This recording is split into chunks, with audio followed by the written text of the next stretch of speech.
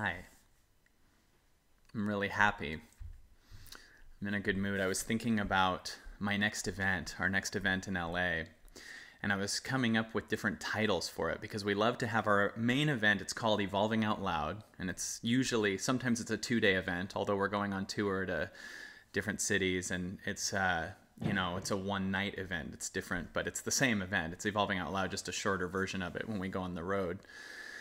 And I was coming up with what the subtitle is because we've had many different events and they've all had different titles. One we did last year was I Hope I Screw This Up. Then there was the 2-day cocoon. There was another one in there too. I can't remember what it's called, but the last one was called Welcome to Deep Down. And the next one is going to be called The Limitation Game. That title is just so cool to me because it just starts us out at a point of realizing that all of our limitations, just play with this for a second and then let's see if we can actually look at this and prove it and play with it a little bit. What if all of your fears, everything you're worried about, every insecurity, every doubt you have, everything is a game? It's not real. And what if what you actually are doesn't include those fears? What if what you are is something so much more profound? And I was thinking about it. Our technology is getting so unbelievable. And we're getting to a point where our video games are becoming so realistic. And I was thinking about it, and I was thinking if you could enter a video game and you could start playing a game that was so realistic that you forget you're playing, and the first thing that it does is wipes out your memory and takes away the idea that you can remember that you're even playing a video game, would you do it? And I know a lot of people would. And what if that's what's going on now? What if we are just forgetting that we're playing a game? Through meditation, so many things have shown me that the insecurities that I felt in my life, the fear, the whatever, are an illusion. Because when I meditate and I sit with my eyes closed, these things always come up, and then I just stay there, and I accept them, and I love that they're there, and I'm cool with that they're there no matter how long they need to be there. And I just sit, and there's this fear and this thing, and then I thought, well, it's not working, meaning I'm not getting rid of it, whatever. And then eventually I just am fine with it there, and then it leaves.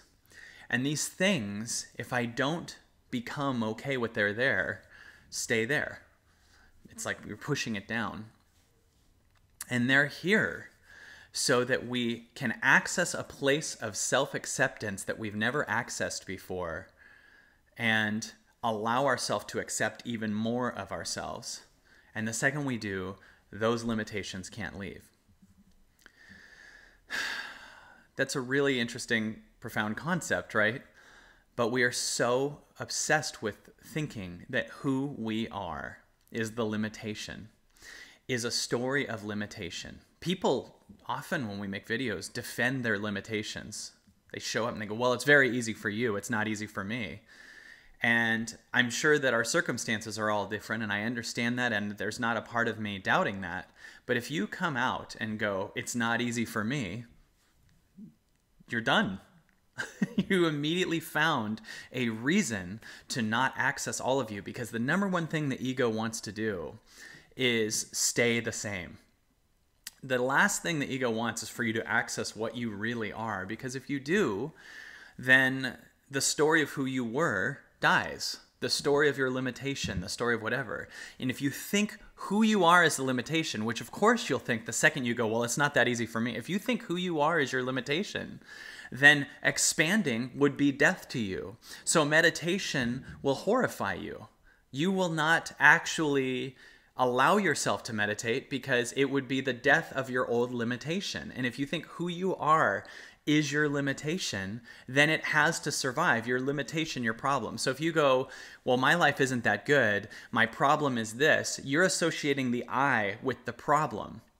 But look at your entire life. How many problems have you had that ended up temporary and you existed through all of it? If you existed through all of it, that means you're not the problem. If you existed when the problem was there and then the problem left, that means you're the space that the problem was in. What most of us do is we let our problem get worse and worse and worse until it's totally unbearable. And then when it's too unbearable to be in, then we transcend it. Sometimes we just transcend it by becoming addicted to something, or finally we go, okay, the cage that I'm living in is now on fire, so I have to get out of it. It's more painful to hold on to this problem. But if you right now just think who you are as this light problem, this thing that's, somewhat limited, but it's not life or death to you to let go of it, you're not going to transcend it. Because if you say I and then the problem, then you're identifying who you are as the problem. So if the problem goes away, you do too. But if you understand that you're the infinite space that's looking at the problem, then the problem has no identification to clam onto. But this is part of the game. Now, if you think that the limitation is not a game and it's who you are going to fight to stay in the limitation.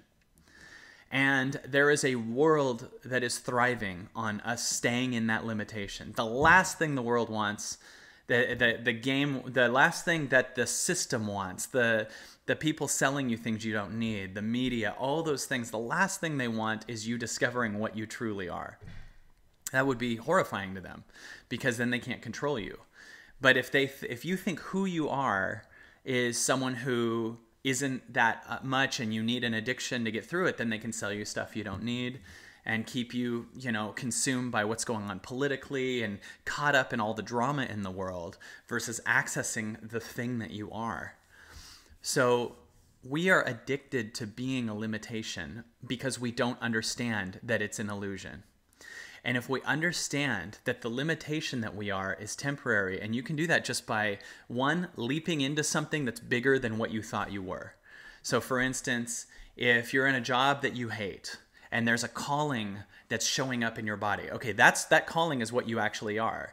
But we've been trained out of living in the calling, and we ignore it, and then we find a reason to stay in the limitation. Well, I wouldn't be able to go do that calling because, I have kids or whatever. Got it. I understand that.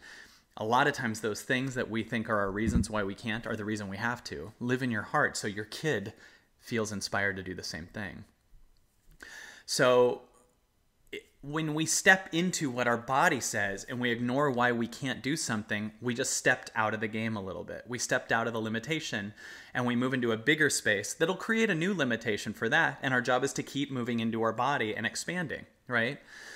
Another way to expand out of the limitation game is to identify the things that are keeping you feeling stuck in your limitation and letting go of them. So it's not only jumping into something exciting, it's also letting go of the things in your life that feel heavy.